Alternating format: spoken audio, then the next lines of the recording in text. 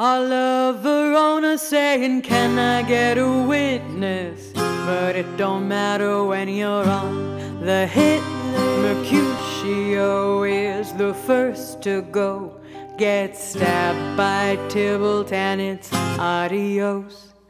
Romeo tries to break up the fight, but when his friend gets killed, he's still got a knife. He takes revenge on Tybalt, kills the Capulet dead. That's hit number 2, and Romeo gets banished. It's on to Act 5 for the rest of the hits. Romeo finds Paris in Juliet's crypt. She took a drug to make her look dead, but Romeo missed the memo and he's worried instead. Now he's got poison in his pocket and a sword in his hand. He takes out Paris. The third hit is his last stand. Hit number 4, Romeo takes his own life.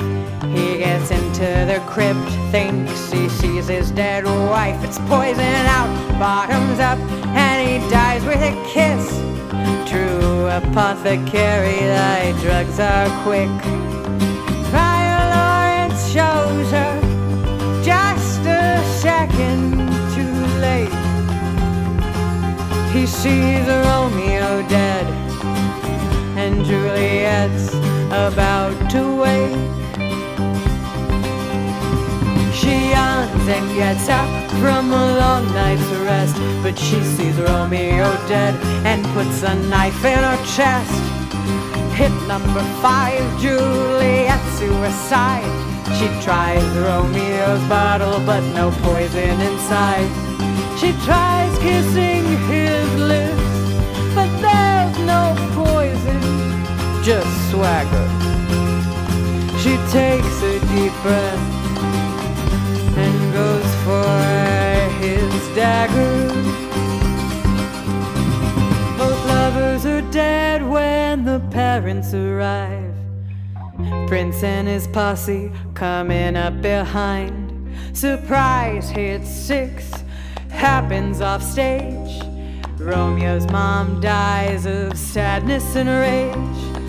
When she found out her son was exiled from town, her hubby drops the news while they're standing around. And that, dear friend, is the whole hit list. 6 deaths in 5 acts, that's a hell of